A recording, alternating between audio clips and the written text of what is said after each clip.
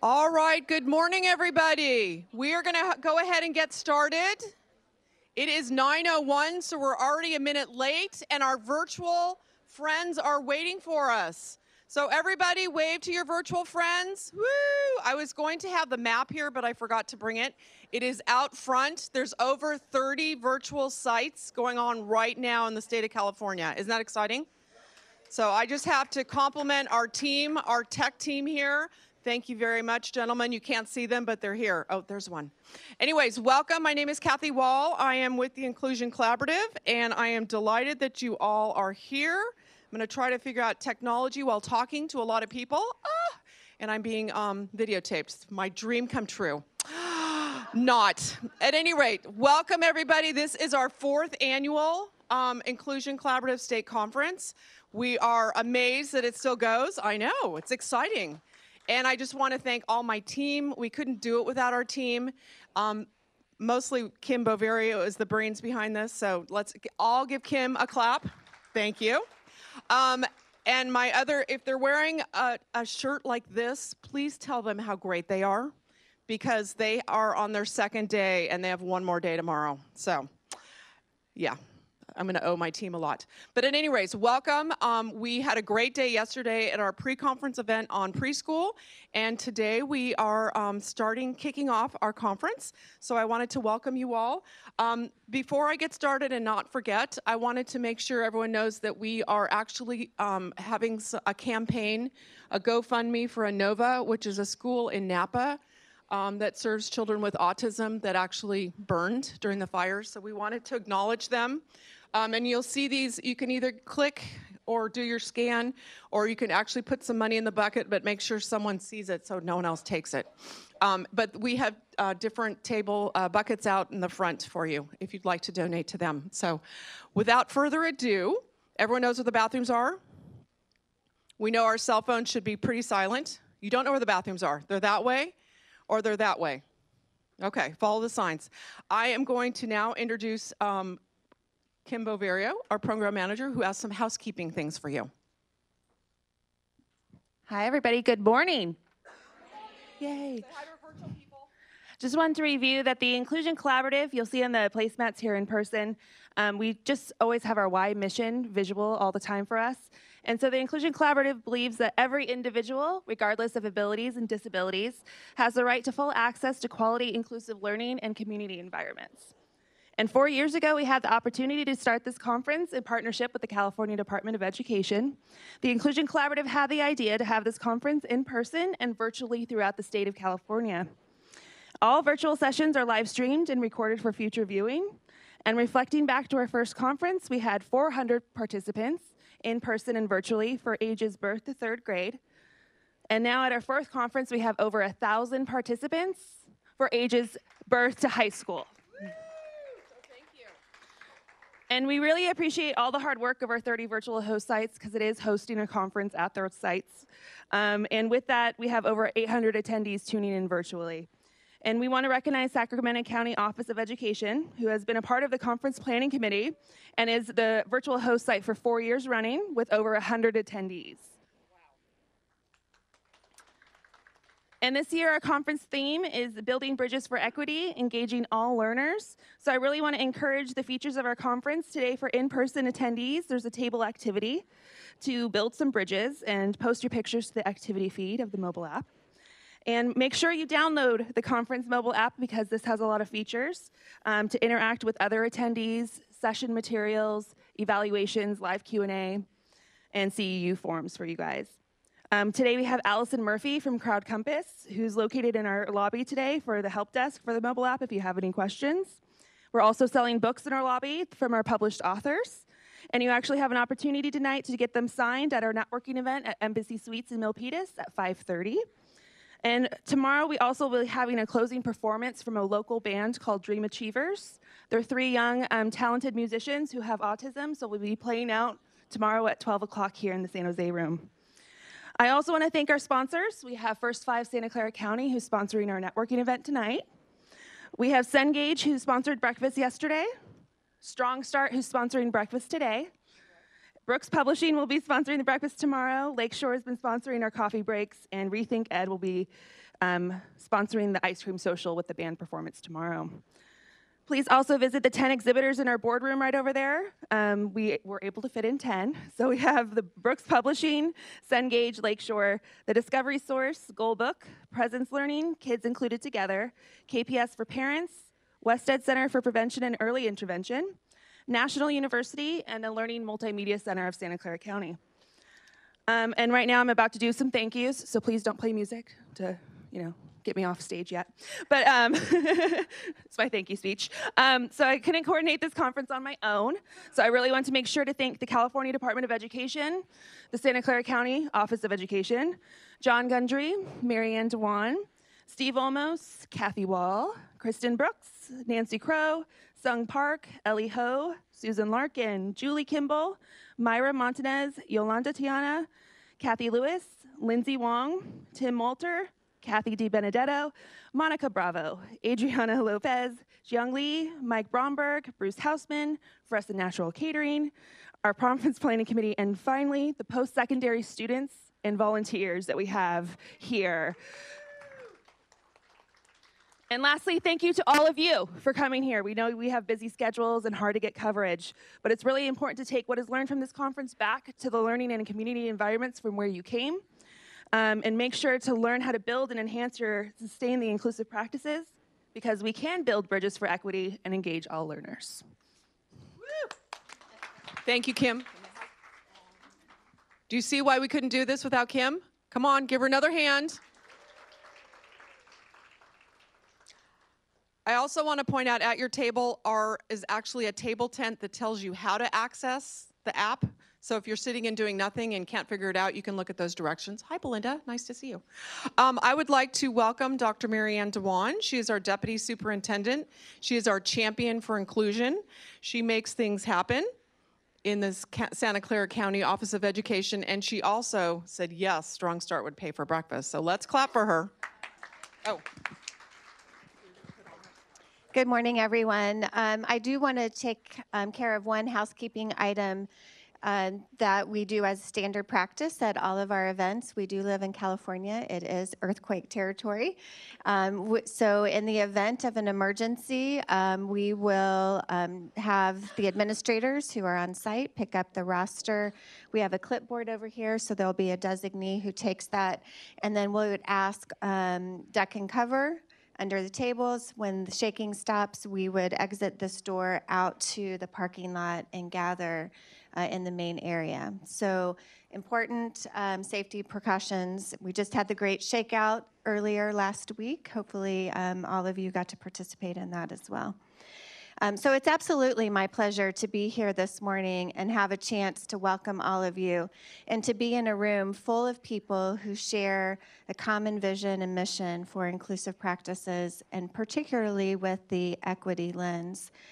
As Kathy mentioned, the Strong Start Coalition is sponsoring the breakfast today, and the Strong Start Coalition is one of another priorities of our office. Inclusion, inclusive practices, and the Inclusion Collaborative is one of the top priorities of the County Office of Education, and we're quite pleased to have Kathy Wall as our director of the Inclusion Collaborative.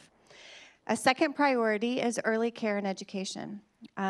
There's a lot of overlap between early care and education and the work of the Inclusion Collaborative.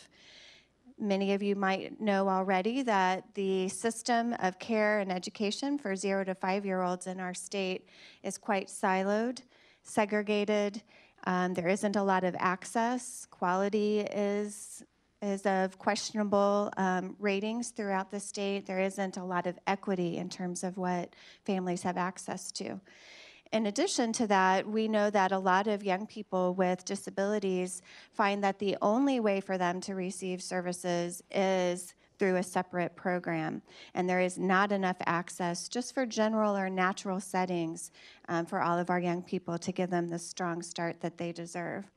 So the Strong Start Coalition was set up by our County Office of Education under the leadership of 2 of our board members initially, Grace Ma and Joseph DeSalvo, who wanted to find ways to find funding to expand access to early care and education.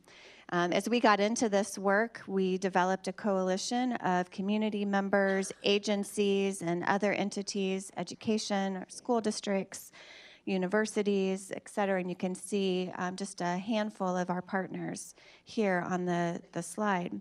And what we do is advocate for increased access and quality. We also add credible literature to the field, so everyone has a good sense of what's happening and what the current state of early care and education is in our county as well as in the state. And we help contribute to statewide advocacy efforts as well as our own local efforts. Next. One of the efforts we've done in terms of the credible work is the development of the Early Learning Master Plan for Santa Clara County. Back in 2010, we launched our first plan. That plan expired here in 2017. So last year, we began an effort to update the Early Learning Master Plan. It is very much about inclusive practice and equity for 0 to 5-year-olds. So you might be wondering, well, why does this matter? And why are you talking to me about this morning? So a couple reasons. One, if you're a champion for inclusion, you should be knowledgeable and aware of the needs in the 0 to 5 population in our state. And we really need to start thinking about an aligned system of care between infants, toddlers, preschool into transitional kindergarten and throughout the K-12. And so all of us need to be united in this message at the state level. There are some opportunities at the state level for advocacy, if that's something you care about, legislation and other opportunities. And also you may have, you may have opportunities in your own local communities.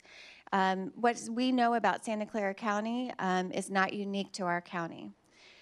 Many counties have very similar challenges in terms of lack of access, lack of quality, a lack of an integrated data system, an inability to monitor what happens to our youngsters after they leave 0 to 5 services. So we would also encourage you to find out what's happening in your local communities, and if this is an issue that you care about, to stay aware. The Community Foundation has a campaign called Choose Children. We'd ask you to take a look at that, where we're looking to find a governor who would take on early care and education as part of their education platform as well. The legislators are fully behind this work in both houses, but we've not yet had really a governor who would take this on and really understand the importance of quality early care and education. If you're interested in finding out more about Strong Start, you can go to StrongStartSantaClara.org. Strong Start Santa Clara is all one word. And I would be remiss if I didn't acknowledge, congratulate, and recognize the director of the Strong Start Coalition, Matthew Tinsley, who I think is in the room. There he is in the back. Matt is also a true champion of young children, of inclusion, of special education, and a wonderful partner with me and other members of the leadership team here to further this work. Lastly, I want to thank John Gundry, our county superintendent, extend some welcome to all of you on his behalf. And also just personally, I want to welcome you and just say how delighted I am to have you all here to talk about this work. And then finally, I'd like to thank our Board of Education for their unending support of the Inclusion Collaborative and the work that we've done here. This is my 5th year here at the County Office of Education, and the board has been consistent in their support of inclusive practices. So with that, I want to, again, thank you all for being here and encourage you to reflect and have a great couple of days. Thank you, Kathy.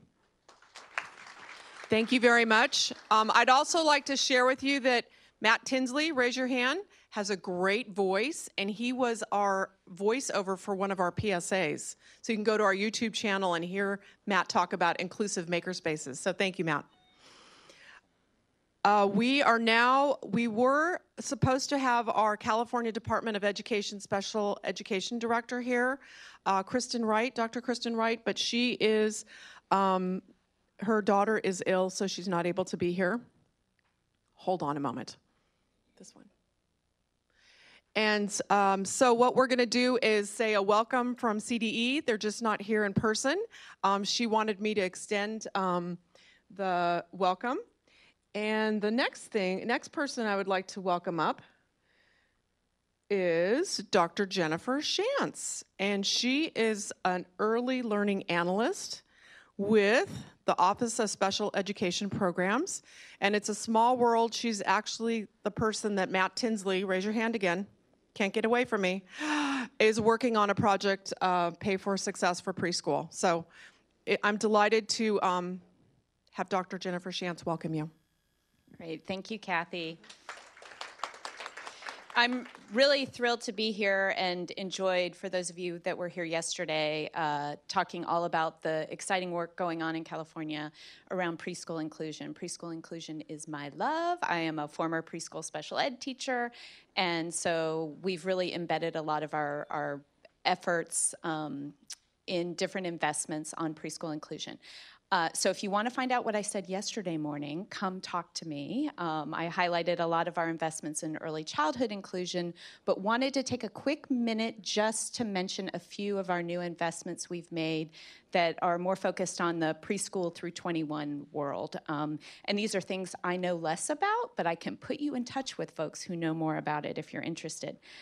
So through our technical assistance investments, we've invested in a new center that is being called the TIES Center. And of course, there's a whole lot more behind that. The rest of the title for the center is Increasing Time, Instructional Effectiveness, Engagement, and State Support for Inclusive Practices for Students with Significant Cognitive Disabilities. And so we're really, really excited. The folks at the University of Minnesota at the National Center for Educational Outcomes, or you may have heard NCEO, won this grant, and it is a $2 million investment over 5 years, so a total of $10 million. And they have many partners involved. But their purpose is really to create sustainable changes in school and district education systems so students with significant cognitive disabilities can be fully engaged in the same instructional and non-instructional activities with their gen ed peers, and while receiving the individualized supports that they need. So clearly this is a huge work scope, and in their proposal they outlined some really innovative activities in order to figure out how to address this and how to approach it. They've talked a good bit about coaching that's needed in these systems to ensure that local districts have the support they need to make this kind of dream a reality. So stay tuned. They will be getting started, I believe, at the beginning of the year, and a lot more to come from that center. So we're really, really thrilled that will be out there. The other thing I wanted to mention was we have funded a research and development center on developing software to adapt and customize instruction in digital learning environments, and the folks from CAST and your keynote speaker is going to be heavily involved in that one. And we also believe that investment's really going to help move things along around kids with disabilities accessing information in a more inclusive way. So I don't know if Jose is going to talk at all about that investment, but he might. And with that, I just really wanted to thank you all for sharing your stories. And I'm going to be around all day today. I have to get back to DC tomorrow. But if you have something you want to share or just to chat about from the federal level, please come see me. I really love to take stories back. I think it's really important, given the hard work you all are doing on the ground, for us to be open and listening. And I have a loud mouth. So with that, I'm going to get out of the way because I don't know if you know Jose, but he is a very dynamic speaker, and the more time he has, the better. Thank you very much, Jennifer. Wait, hug. And she is not kidding. She is collecting stories. She has input in policy papers, et cetera, power. She's your girl to go talk to. It is now my great delight to introduce Dr. Jose Blackorby. He is the director of the West Coast CAST office, and the East Coast, but he claims he's more Californian. He's going to be here for 2 weeks now, which is unusual. halfway through only another week. But at any rate, he also is on staff and teaches at the Harvard Graduate School of Education. And what else should I say about you? Jose is just amazing. He is like, the guru of UDL. That's basically the way I'll describe him. And he's also my tech support, so he's going to change his slides. Go for it. Everyone clap. Woo!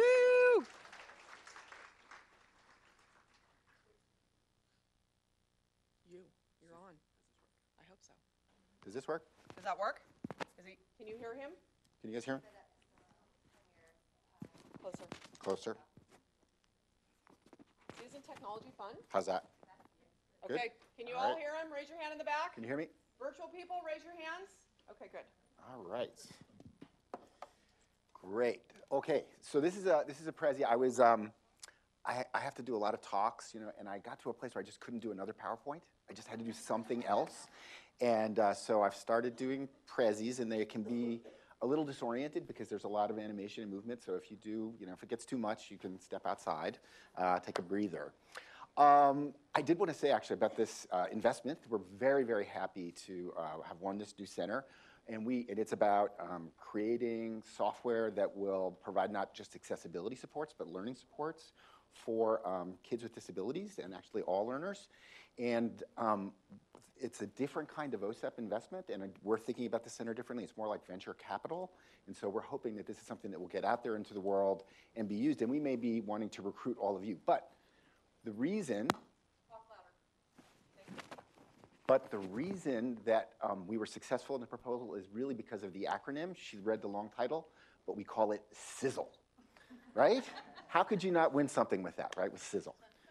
Okay, so thanks for the nice introduction. And as Kathy mentioned, I direct R&D at CAST. I teach at Harvard. So I spend half my time on the East Coast, half my time on the West Coast, but I live out here, really.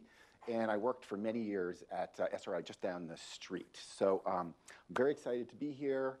Seems like a great group. It looks like there's a lot to learn. So I'm going to talk today about universal design for learning. Surprise, that's what we do at CAST, right? And I want to talk about the nature of the field right now. It's really different than it was 10 years ago, 20 years ago, 30 years ago. And so I want to talk a little bit about how we got from where we were to where we are. And in true UDL fashion, there are a whole bunch of different stories there. There's a national story that is important. There's a personal story for individuals. There's an organizational story for CAST. There's a policy story. So I'm going to go through all of that. And then I'm going to finish up, and I'm going to try to recruit you by showing you some really cool, exciting things that are happening out there in the world of universal design for learning, and also for you to be part of what is becoming a new field, right? So it's not just about CAST anymore. It is about a growing field, and how do we, leverage all the great creativity and energy that's going on out there. So, uh-oh. What happened?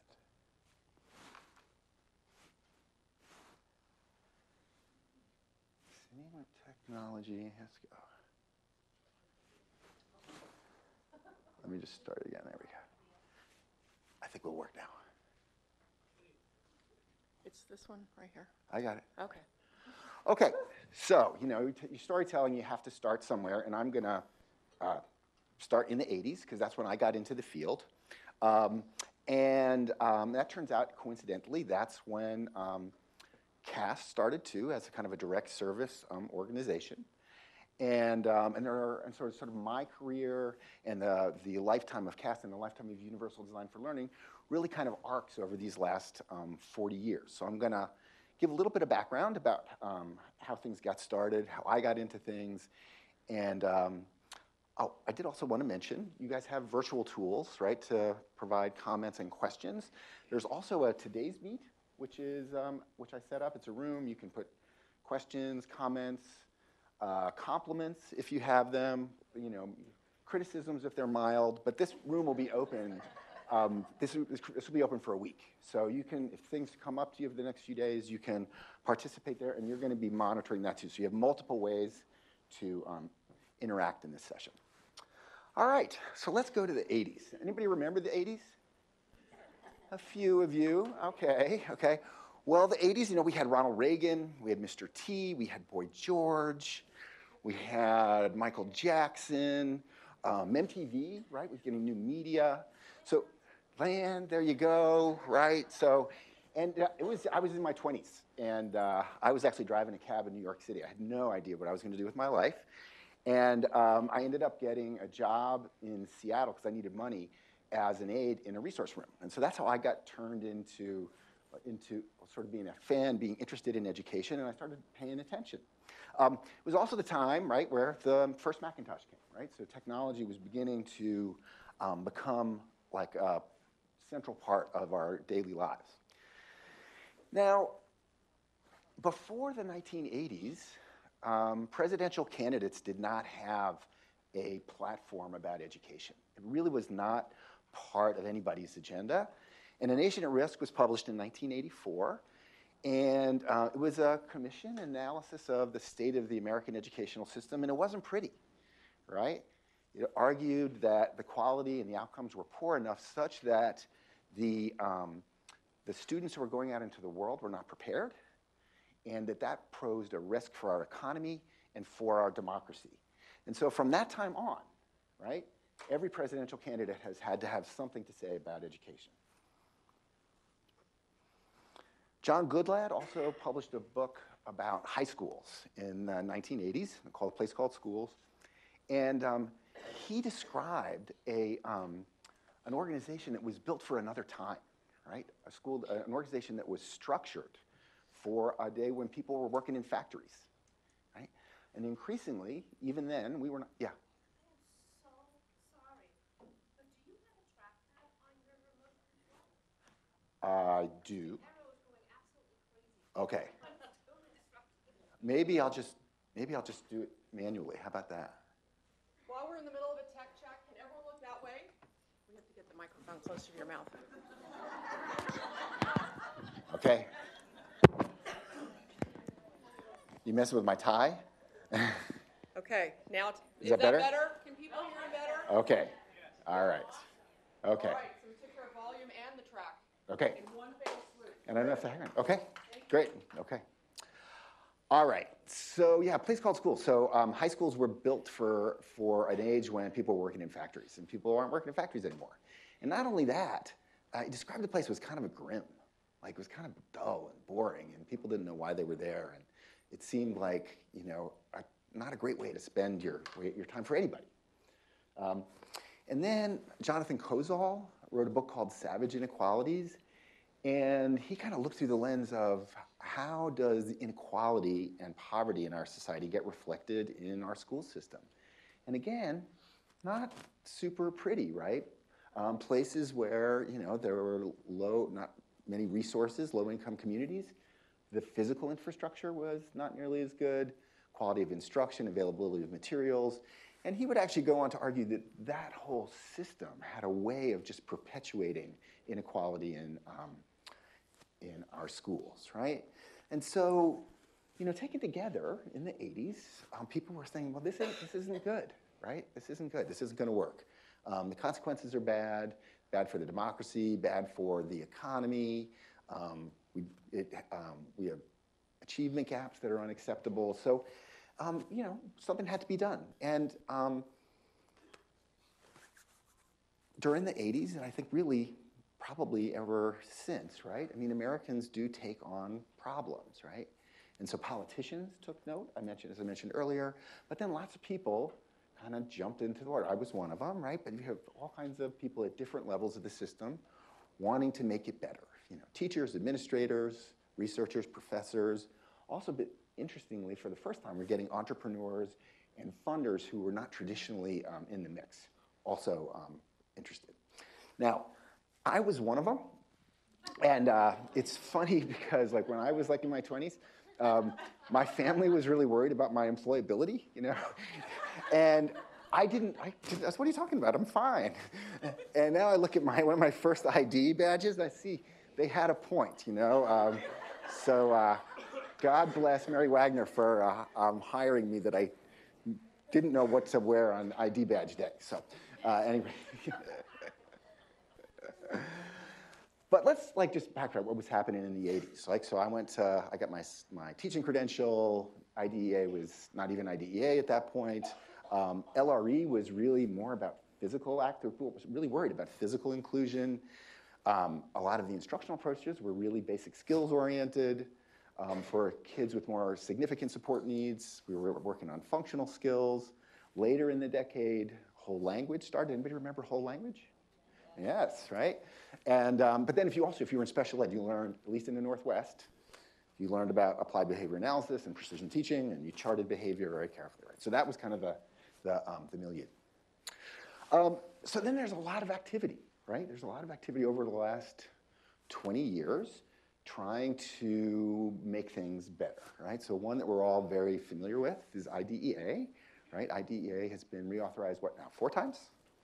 So we got early childhood included, and then we moved towards accessing the curriculum, and then eventually it became accessing accountability systems. And now we're actually thinking about, you know, improving, like lowering achievement gaps and actually focusing on learning. And there have been a series of reauthorizations of the Elementary and Secondary Education Act and No Child Left Behind. ESSA are examples of that, but those have, at each iteration, kind of changed the nature of the game around accountability. A lot of people don't like No Child Left Behind, but we learned a lot from, you know, how our schools are actually doing with particular subgroups in particular, right? But a lot of activity, a lot of money. And there have been lots of initiatives over the last 20 years from the Department of Education, many of them really good, reading and math panels, focusing on STEM, technology and innovation, lots of initiatives, and also formula grant programs trying to improve access and quality and the outcomes of the educational system. NSF was in the game too. They started a Persons with Disabilities program that ran for about 15 years. Now, NSF tries to include disability in all of its funding programs, sort of a focus area for both broadening participation, but also for just designing solutions that make sense, not just for kids with disabilities, but for all kids. And the other thing that's kind of important is that we actually spent a lot more money, right? With the exception of the crash, that little crash that happened about 10 years ago, there was that little problem. Outside of that, though, we actually been spending more. So we're spending per capita more money now educating kids both in general and special education than we were 20 years ago. So we have taken a run at this, right? We've put human capital, political capital, and money at trying to make things better. And we had a lot of good ideas, right? I mean, look, a lot of these things that you see up here are featured in this conference, right? Inclusion. We're actually, no one's debating whether we should do inclusion more, it's how we do it. We've actually thought more systematically about what standards are and what it is we want kids to learn, but not just what, but how we want them to be able to learn. We've gotten better at assessments. We've learned a lot more about teaching reading and mathematics. In the 80s, curriculum-based measurement was kind of a, you know, a folksy tool that Standino developed in Minnesota, and now every major publisher is making gazillions of dollars using them in RTI systems. Lots of education technology, universal design for learning, self-determination, growth, all these things, right? These are really good ideas, right? Good ideas. So how we do? We're database people, right? So we should be serious about how we've done so that we can learn for the future, right? And it turns out, right, that there's actually some really pretty good news. In terms of inclusion, we have trends pretty much going in the direction that people want to see, right? More kids are spending more time in general education classes over time. It's not perfect, but it's certainly getting better. It's also true that there are some indicators where things are really a lot better, right? So in the early 90s, kids with disabilities were going to college at a rate of, you know, in the single digits. 25 years later, that number is tripled, right? That is huge, right? That is not easy to do, and some of that's education, some of that's awareness. But getting kids into both 2- and 4-year institutions is really, really incredible. And there's some groups of students who actually go to post-secondary education at rates higher than the general population. So that's the good stuff. But not all of the news is good, right? So the scores on the National Assessment of Educational Progress, I'll show a chart in a minute, are not great. The accountability scores, also not great. Dropout rates, also better, but not great. Anytime there's an international comparison, a study, whether it's PISA or any of them, usually, we land in the middle of the pack. We're not number one like we like to be. We still have our achievement gaps, and the school reform stuff, it's taking a long time. So here are the NAEP scores. You don't need to have a Ph.D. in statistics to see how that's going. Pretty flat. These are the accountability test scores from a couple of years ago by state. Interestingly, they are generally lower than you'd like to see. There's also huge variability, right? So some states do quite a bit better than others, probably an artifact of their testing system more than any other thing. And here are the dropout numbers, right? So again, there's some improvement, but not what we want and hope for our kids. Okay, so now let's go to universal design for learning. So it's one of those big ideas, right? It's a big idea. It's growing, right? It's one of these things that people, whether they're in preschool or they teach college or even in the workforce, this idea of universal design for learning kind of means something to them, right? They say, oh yeah, I get that, because you say that kid's different from that kid. And people are like, yeah, duh, I've been teaching for 20 years, I know that, right? How can we embrace that variability and have programs and schools and systems that actually do a better job with it? Before I get into UDL, raise your hand if you know about UDL.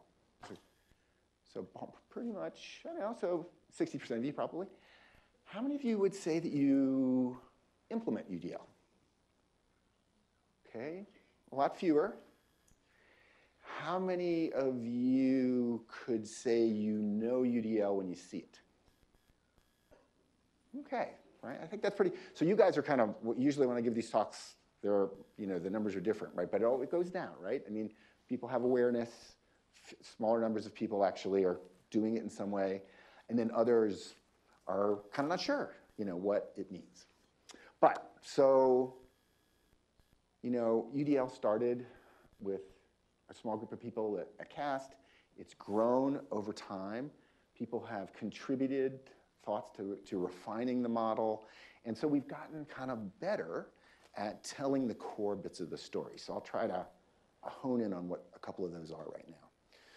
So the first one is this idea of learner variability, right? And again, it makes sense. People know that kids differ from one another. And that probably, right, kids who differ from one another probably could benefit from different sorts of educational experiences. Now, Todd Rose, who used to work at CAST and is now at Harvard, has written a book called The End of Average. Anybody read it? Oh, we should get it out there because Todd needs some extra money and you guys want to read it.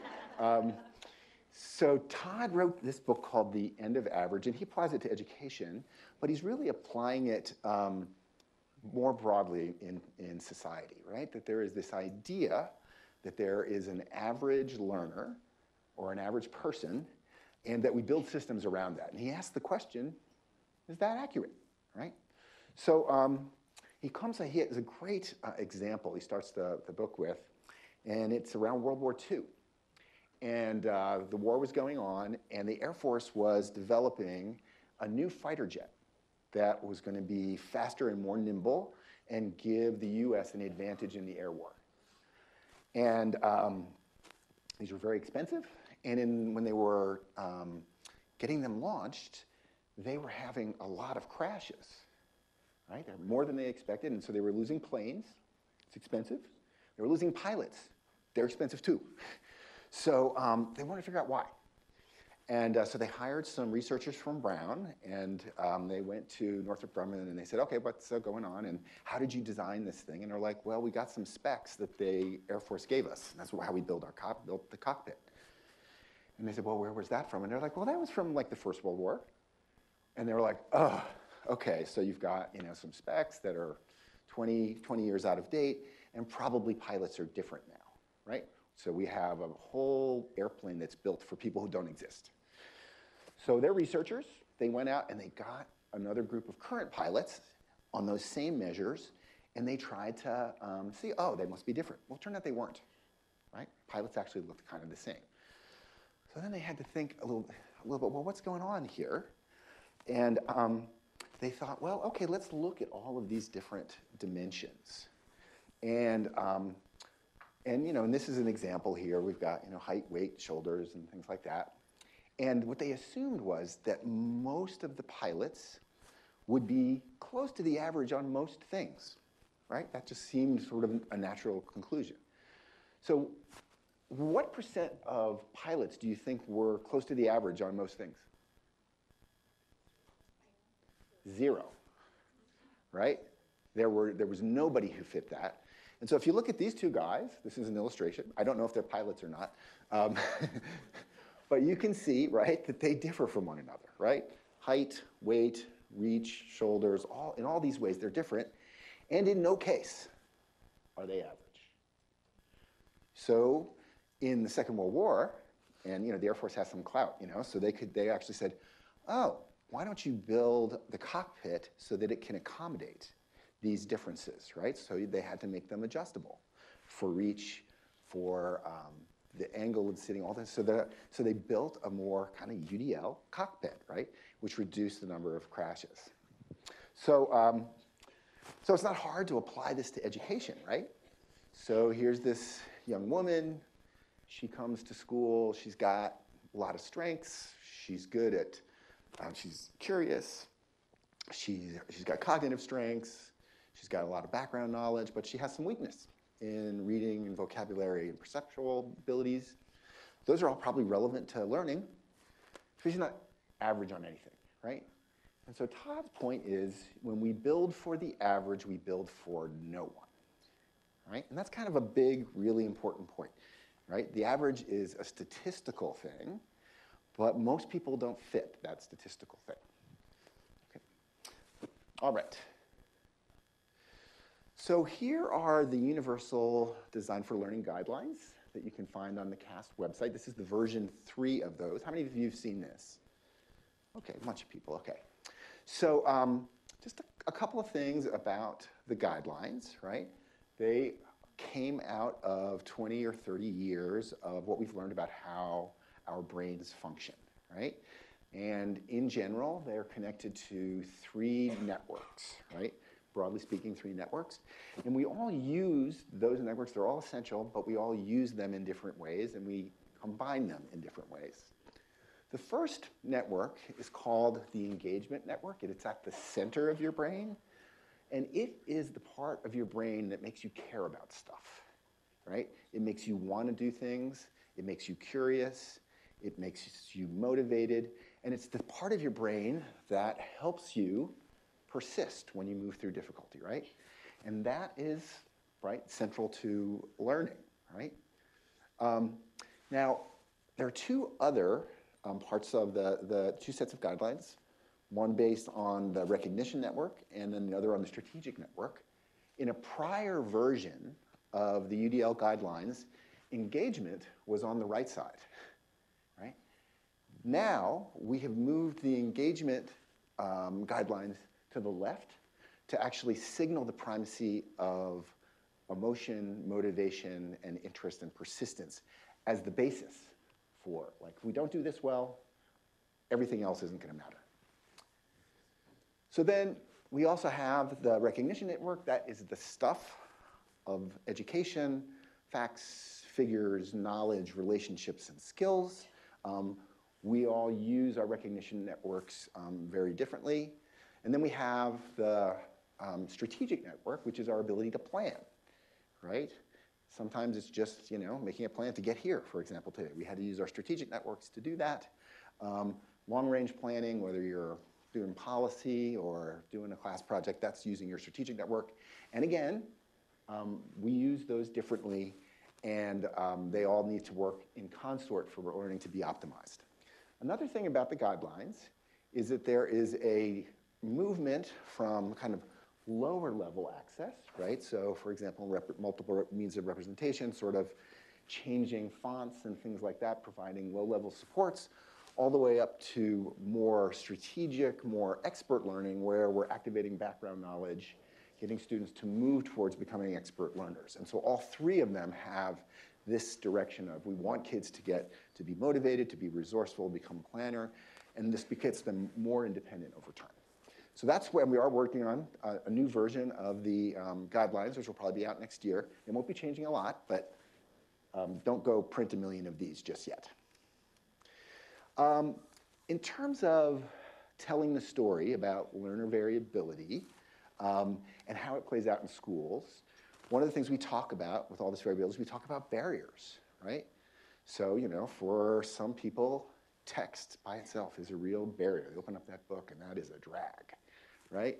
And so we want to use the UDL framework to identify opportunities, ways to reduce or eliminate barriers. And this is kind of just a nice illustration about how you might go about doing this. So here we have 3 kids. They're trying to see a baseball game. They're of different heights, and there's a fence, right?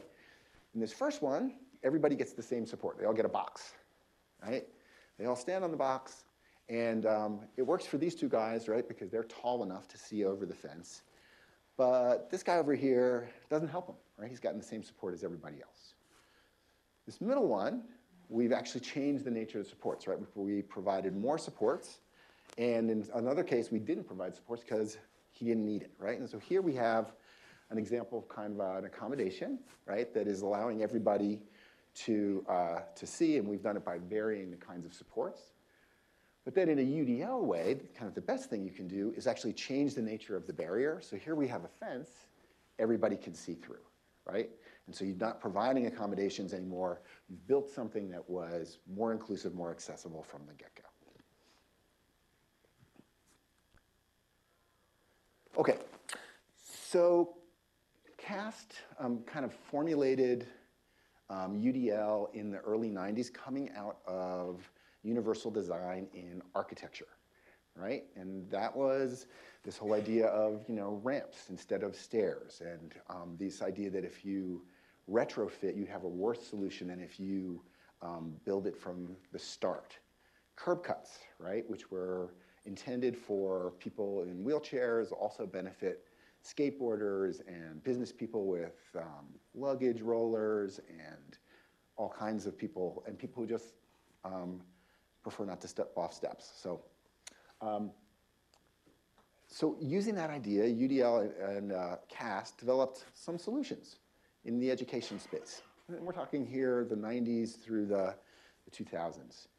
So the first one was the web was coming into reality, was becoming part of our everyday life. And that was going to be great for a lot of us, to new ways to communicate, new access to information.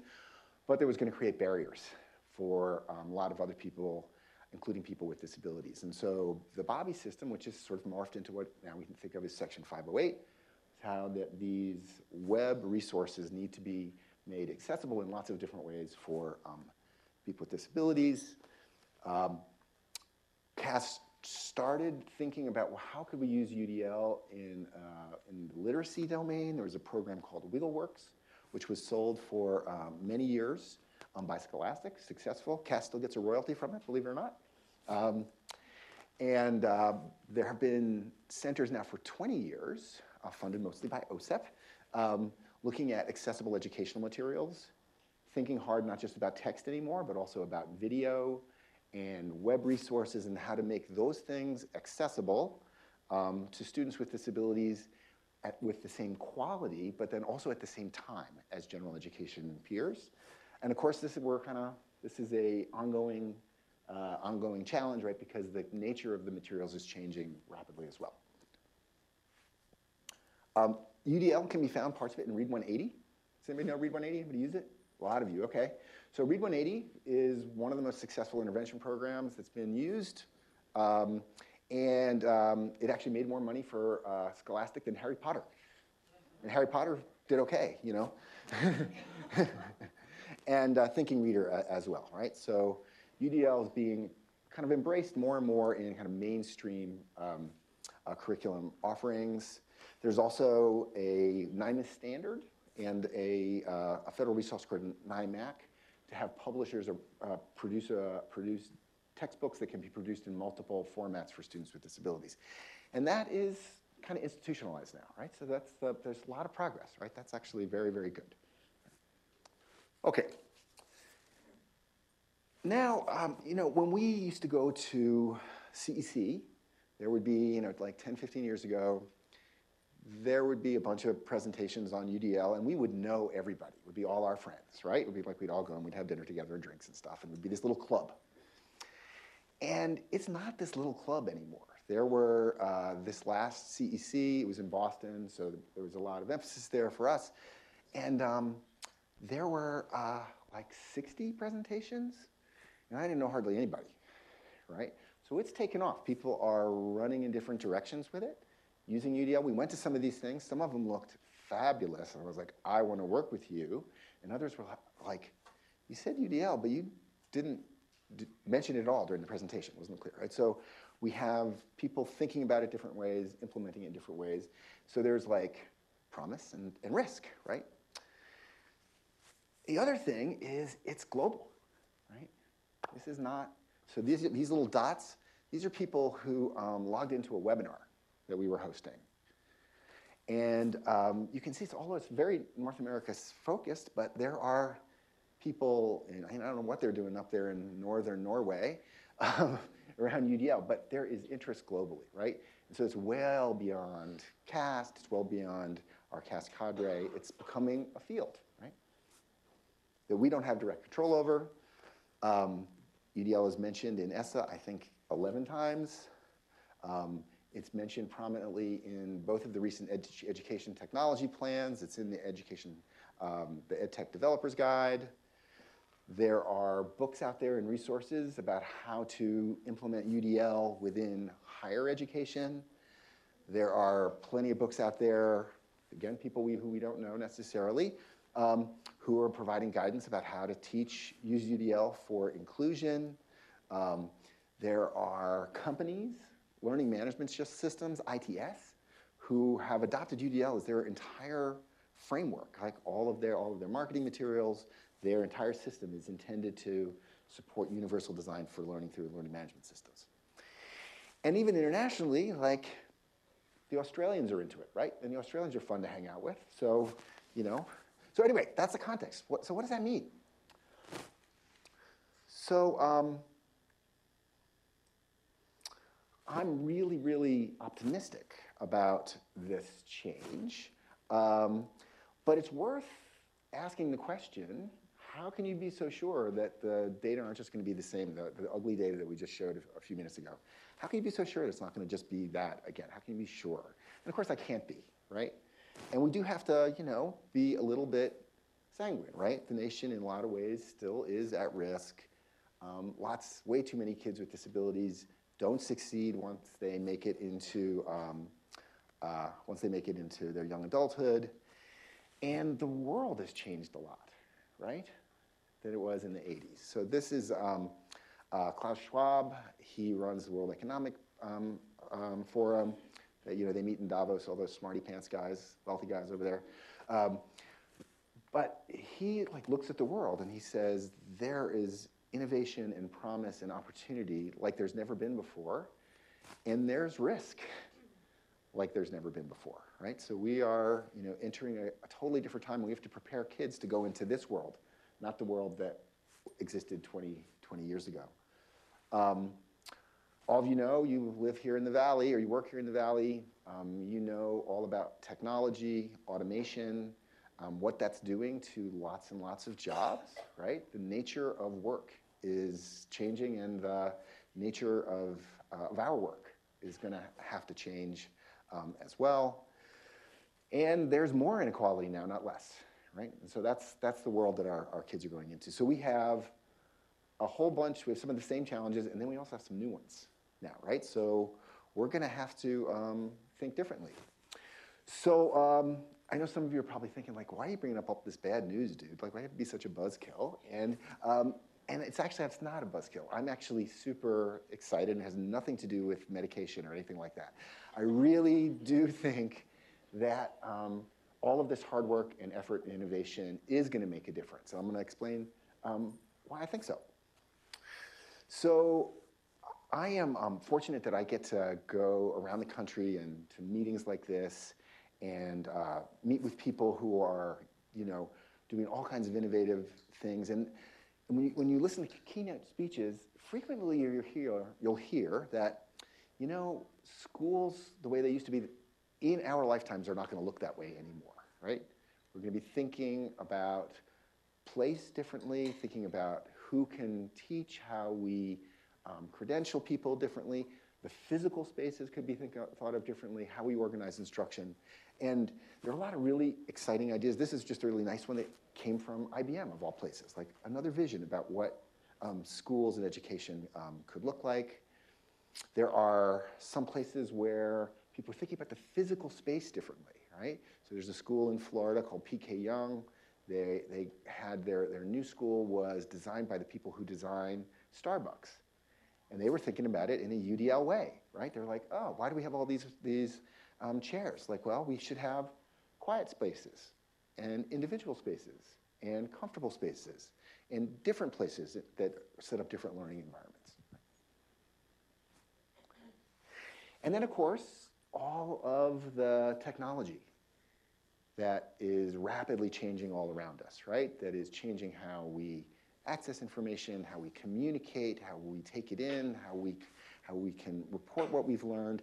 That is just going to continue to change and create opportunity and risk both. But I think it's part of the solution. The other thing that is different, right, is that there are new players at the table, right? For most of the last 20 years, 30 years, most of the investment in change came from government agencies, right? Like federal initiatives to try to generate change. And that is really, really different now, right? So, we have big tech firms right here in the Valley who are being serious about this, right? Google spent $20 million on a disability challenge 2 years ago. Microsoft, did you guys notice Microsoft got cool again recently? Did everyone notice that? Part of the reason they got cool is they adopted an inclusive design system throughout the company, right? Thinking about designing in the margins, and the Surface is pretty cool. I haven't given up my Apple yet, but it's pretty cool. Amazon is thinking really hard about accessibility and UDL in their devices and also in all of the media that they sell, right? So these are new voices, right? Then, of course, there's lots of interest from philanthropy here in California, but also around the country and the world, who are bringing big dollars, right? Big dollars to stimulate innovation, help schools and districts implement it, CZI, Gates, Poses, and others, right? It's a different landscape, right? These are influential people with resources who who recognize the importance of education and are trying to invest in it. But more importantly, are all these smaller players, right? Startups, programs like the Inclusion Collaborative here, nonprofits. So for example, Text Help does this, started with great literacy support tools, text-to-speech. Now they have literacy supports and math supports and writing supports. It's a great group. It's Learning, as I mentioned, is an LMS system. Goalbook, I think, is here, and they are a local startup, and they are helping teachers develop IEPs that are standards and UDL aligned. Filament is based out of Madison, Wisconsin, and they build UDL games, right? They're actually recognizing, like motivation, what is it about games, right? Kids will play games for hours and hours and hours. Why can't we harness that for educational purposes? And then there's the UDL Implementation Network, which started 8 years ago and is growing and is helping catalyze this community of people trying to implement UDL. So, and this is just a sampling, right? This is just not attended video, but it's a different world, right? Big players, medium-sized players, and so that's great, right? Then also, the government is also thinking differently too, right? So OSEP recently initiated, not recently anymore, but several years ago, this idea about results-oriented accountability, really different than counting the number of kids and the number of teachers, right? Really saying, okay, let's actually think about what we want to accomplish and how we will get there, and let's measure our progress. That's different. Okay. Then there are some really cool things happening, which take on different kinds of problems at different levels, but all give me a lot of reason for hope. So the first thing I want to talk about is all these people now interested in UDL, whether they are administrators or teachers or higher educators. Like, if they say, yeah, I know how to do UDL, how do you know? Right? I mean, there isn't a stamp of approval anywhere. It's a framework. It's not a single program. So how could we go about coming up with a more systematic way so that you might know if you were a building principal and you wanted to hire a teacher who knew something about UDL? Is there any way that you could know, right? So CAST and the IRN has been working on that problem now for a couple of years. And so we tried to look at the broader world, like what is the world looking like now? And one of the things we have discovered is that we live in an age of platforms, right, that enable us to do stuff, right? So some of you probably took Uber to get here today, right? Uber doesn't own any cars, right? They're the biggest taxi company in the world. They don't own any cars, and nobody heard about them 10 years ago, right? Similarly with Airbnb, right? Second biggest hotel company in the world, doesn't own a hotel room. And all of these things are other examples of platforms, right, that facilitate purchasing goods, facilitate services. And we're wondering, well, maybe there's something to that, right? The other thing that's going on is that there's this interest in thinking differently about what credentials are and what they mean, right? Because when you get a teaching credential, I remember when I got a special ed teaching credential in Washington State, I was certified to teach any kid with disability from preschool through 21, vision, hearing. I couldn't do ASL, but I was still certified to teach them, right? So there's this interest in knowing more about what teachers' skills are. And so there's this movement coming up about micro-credentialing and badging. This is an example of digital promise. We thought, well, that seems something that could work in a UDL system. And then, we asked ourselves, well, is anything like that happening in education beyond what Digital Promise is doing? And it turns out there are some really interesting examples. This is the LEADS program from the US Green Building Council. Has anybody seen these things, right? You see? Yes, there are lots of schools out there where they get certified as being, this happens to be schools that is platinum certified. But you can be gold or silver or bronze, and those are voluntary systems where schools go through a process to say, we have access to public transportation, we have natural light, we have no asbestos, right? Now, the thing that's interesting about the process, first of all, it's voluntary. It provides both certification for buildings and credentials for individuals, and it's kind of a UDL process. So here's the benchmarks for new construction. And so, there are elements around sustainability and water and energy and material and resources. And some things are required, like, you really can't have asbestos. It's really not okay. So you got to certify that. But then for the other ones, you get points, right? And you can choose, right? Schools can choose how they are going to meet the threshold number, right? So that's a very UDL thing. You're not doing it one way. You're doing it in a way that makes sense in your local context. And we thought, that seems like something that might make sense, that we might be able to borrow.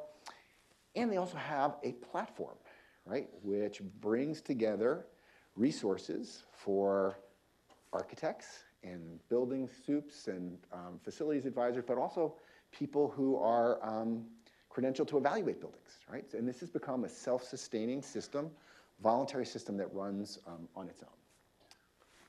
So with some funding from the Oak Foundation, we have started an initiative called the Certification and Credentialing Initiative. That's our URL right there. And we are in the process of building some credentials for individuals and certifications for buildings and for ed tech providers. And we're building it on a platform that we actually borrowed from the LEADS program. So we're in the process of building those, and we are going to be doing a field test actually this fall, anybody who's interested in participating. But in a true like kind of UDL design way, we want to think about our users. And so there are in-service teachers who have some needs that we want the system to be able to address. They want to learn more. They want to be recognized. Districts have a different set of needs, and they would need some different resources. They may also have things to share with others, right, that they could provide for free, or they could provide to, they could sell. Similarly with higher ed and with vendors, right? So we have different kinds of needs, different kinds of users. And we want to have a flexible system where users can define what their needs are and have multiple pathways to credentials or certifications, depending on if they're an individual or a company or a district. And this is just an example of the system as it currently exists now. There are learning resources that come from CAST, but lots of other places as well, where users can log in and they can access. Some of the resources are free, some of them are for pay, but that they have an individualized pathway to a associate credential or a full credential, and we'll be developing more credentials over time. So the hope is that we have a more rational system for as this field grows, so we know what are the skills, knowledge, skills, and abilities that you want to see in someone or in an organization around universal design for learning. We're getting better about how to implement things like UDL, right? 10 years ago, we really weren't thinking about it. You know, David Rhodes was not going around talking about how do you do it in a real school system, right? The IRN was instrumental in starting people thinking about that, and we're getting better at that now, right? We have some good models. There are a lot of good professional development going out there by lots of places. And that's building on implementation science and improvement science. And so that's great. Elements of change are there. We do live in the age of evidence, right? And we have been, as a field, getting more rigorous and getting better at it, but we have a long way to go. And in the area of UDL in particular, there is a lot of evidence for each of the guidelines if you look at the neuroscience and the psychological science behind the guidelines. But it's pretty limited evidence around local implementation, right? We have some prototypes. There's a little bit, it's growing. So we need to develop more, right? And there will no doubt be good news and bad news, and we have to be grown-ups about that and learn from the places where it doesn't work and celebrate where we're successful. And then finally, and the most exciting part is there are really, really cool things that people are doing with the framework out there. So this is a CAST literacy platform funded by OSEP called UDO. And this was focused on middle school students who had a history of failure in reading. And by failure in reading, it means that they land in middle school, they're still 2 to 3 years back, and they've been going through a lot of remediation already. Right? So they've been in class where they've focused on decoding. You can't decode, let's work on decoding. You still can't decode, let's work on decoding. You still can't decode, let's work on decoding. So what you learn by that is probably you're not great at decoding, and you also realize that you're not enjoying it, right? You're not, when it comes to that time of the day, you're not super psyched. Think back to the framework, your engagement is low, your motivation is low, right? So the design idea was, how do we call these kids refugees from reading? How do we get them back, right, to interacting with text and doing all the things that we love about text, right? How do we get them getting information, communicating, sharing, right? So what UDO does is it has grade level content that provides supports for the kids who do have trouble with decoding and vocabulary, but it has high interest stuff, the stuff that their peers are doing, right? So they get to read about Beyonce and about LeBron James and about texting and driving and legalizing marijuana and all that stuff. And then they also use those information that after they read, they get supported in the habits that good readers do, looking for main idea, looking for supporting details, and then putting those in kind of well-scaffolded reports that they can share with their peers and discuss, right?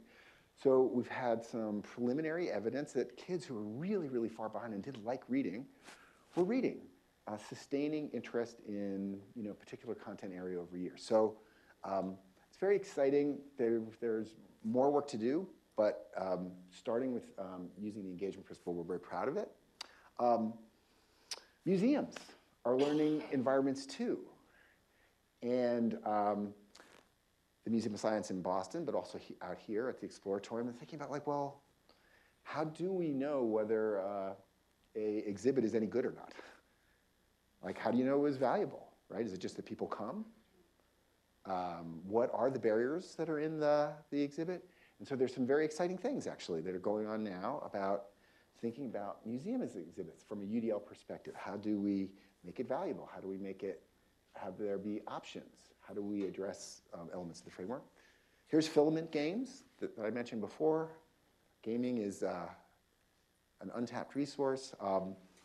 This one came out of my class last fall.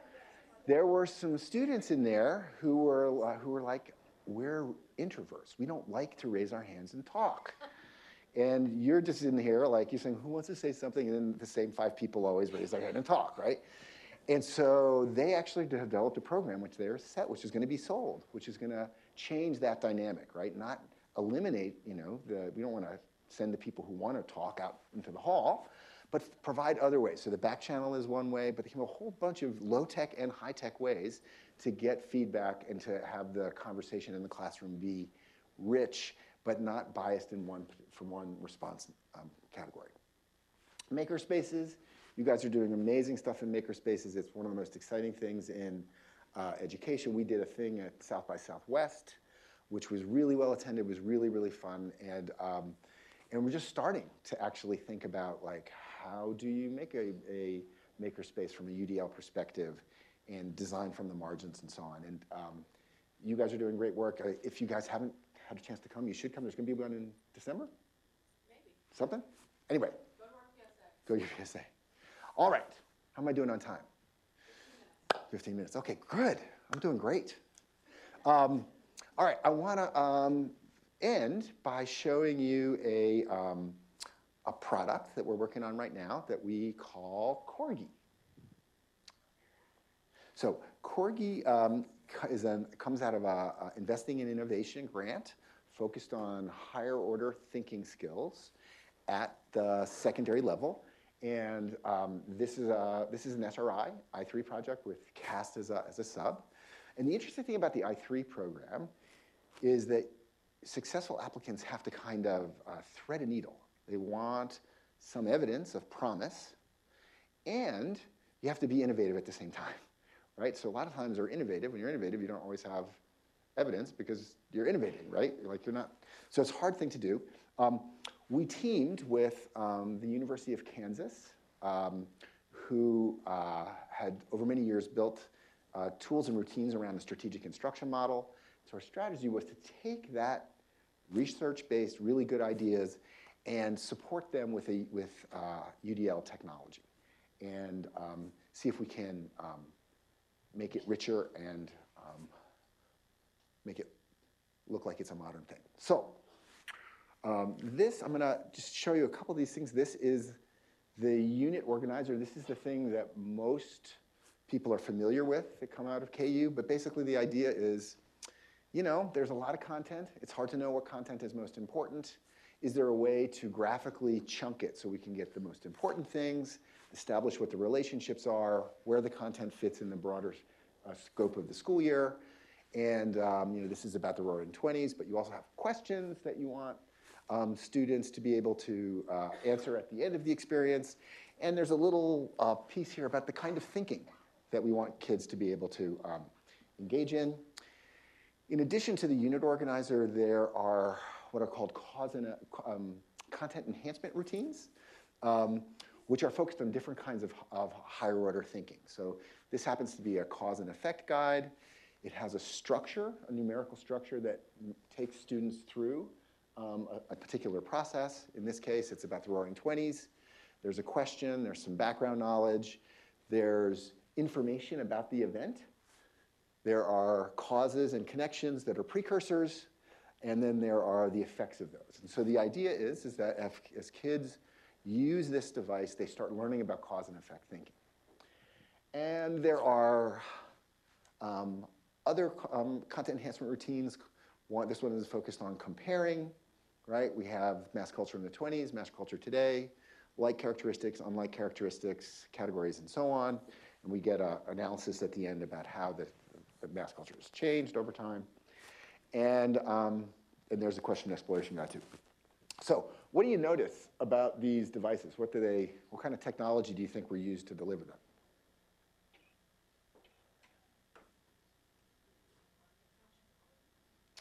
Do you guys remember overhead projectors? So if these look like they were designed for overhead projectors, that's because they were. That was the technology that they had, right?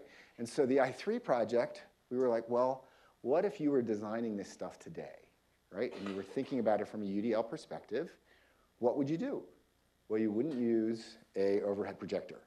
So what we came up with instead is a Google app, which I will show you now. So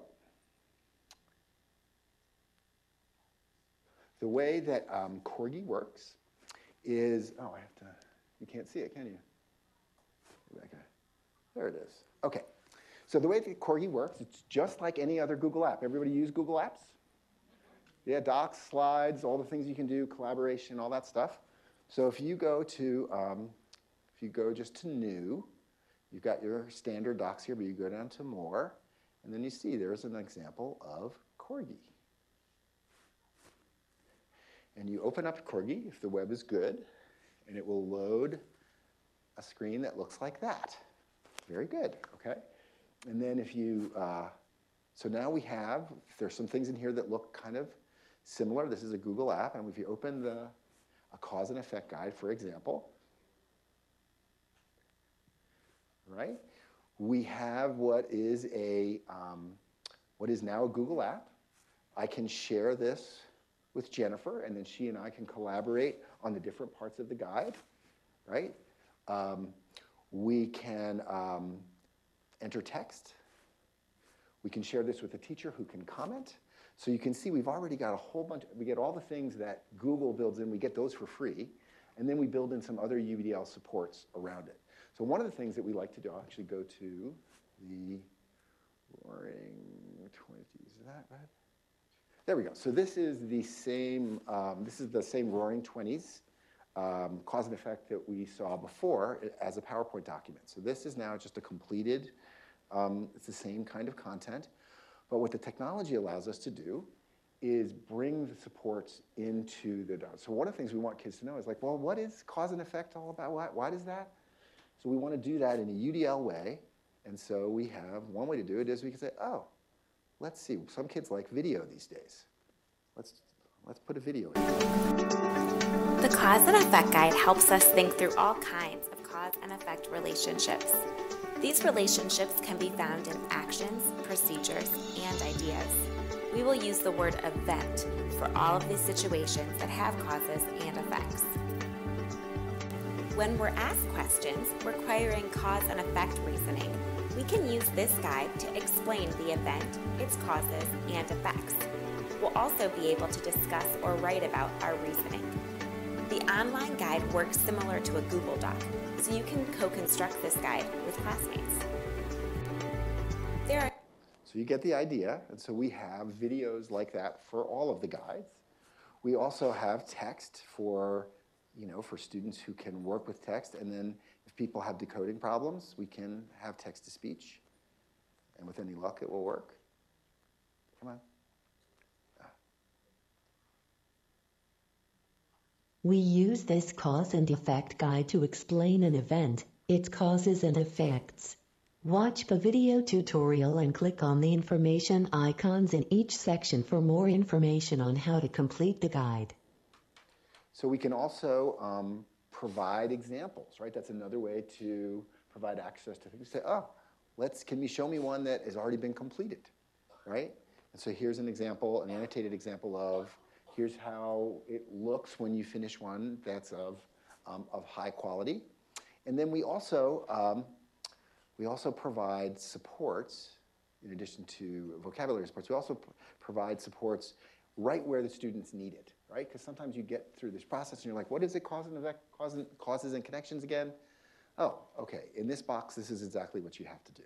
So we built Corgi with the help of teachers and students here in California and in Virginia.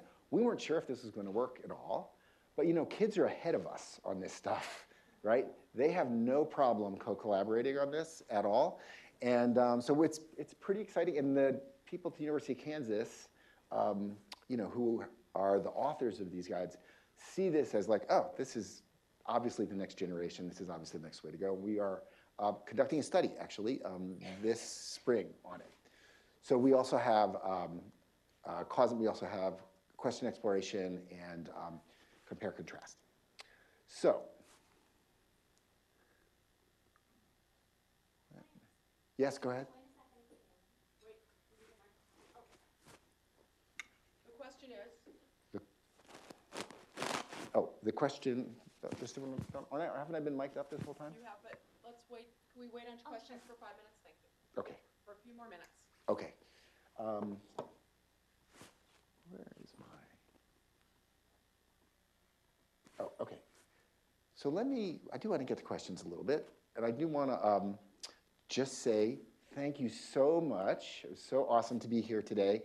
And all of these things that I'm talking about, Corgi, all these projects, these are all opportunities to collaborate with CAST, IRN, and others. So please, please, please stay in touch with me. We're always interested in new collaborations.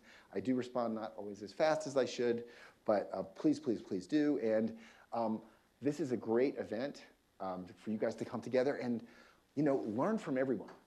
The class I teach at Harvard, it's just, I have such imposter syndrome going there.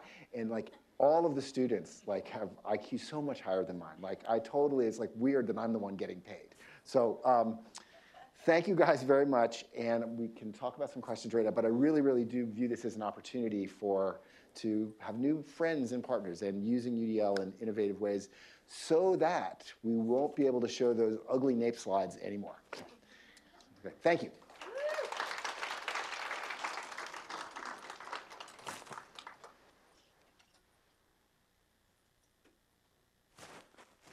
Were there questions? Well, I know, we have a question. We have two. We have They're two questions. They're similar.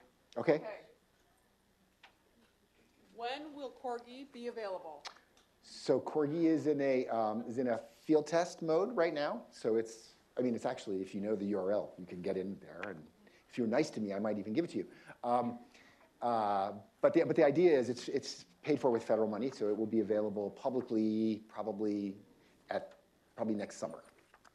Thank you. Another question is, UDO available now? We are in negotiation with several publishers about including UDO in their product offerings. And so it may not be called UDO, but the elements of UDO by recruiting interest and providing supports built in will be in one or more products coming out soon. Any more questions? Yes. Wait, I'll have to run out and get you. Hold on.